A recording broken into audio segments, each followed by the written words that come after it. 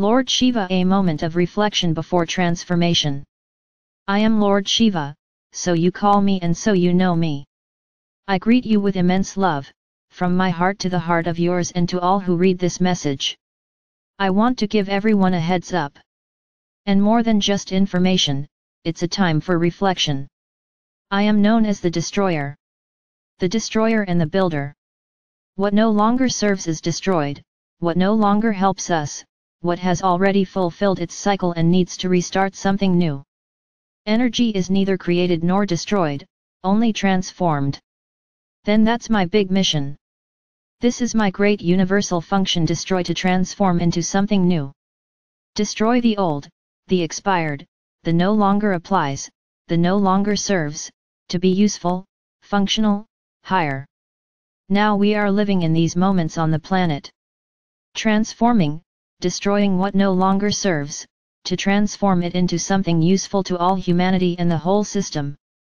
You know how all the previous systems are being destroyed, to use this word. But they are being transformed. Destroying the old, bad practices, or bad practices to generate something new, useful, that will serve humanity. Just like that, the whole planet, its structures, its systems, even its very essence, let's say it, is being destroyed, to be transformed. And I call them to reflection. That's why I told them from the start. You see how events, situations happen in different parts of the planet. The current physiology transforms into a lot, destroy negative energies where they are located. They destroy populations, people who need to be taken to other stages, to other plans. They are also taken away. Everything is a transformation process. And I say to you, my beloved, in the universe there is nothing still. Everything is in continuous process of transformation. And right now, in this sector of the universe and especially in this system, changes, transformations are taking place. Because it's cyclical and it begins and so it should end. Now all these transformations must end, being done, taking place gradually. Every day picking up the pace. Because as the old is being built, the old is being destroyed, the new takes more strength and a new energy begins to emerge. And that's what we're living now, beloved. No one gets sad, no one regrets all these transformations. Because all these transformations, it's for a bigger project. Because everything always happens to evolve.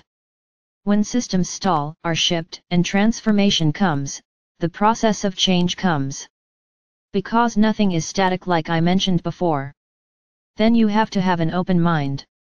Not a resilient mind, opposed to change. Regretting that before was better. Not, my beloved, what's coming is the best and therefore you have to go through a process. That transformation process. That process a woman also goes through when she's about to give birth.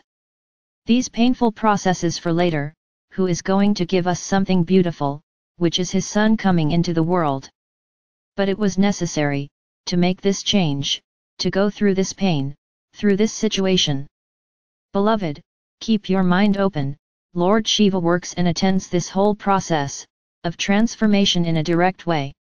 The universe dances, because everything moves. Everything changes, everything evolves, nothing is static.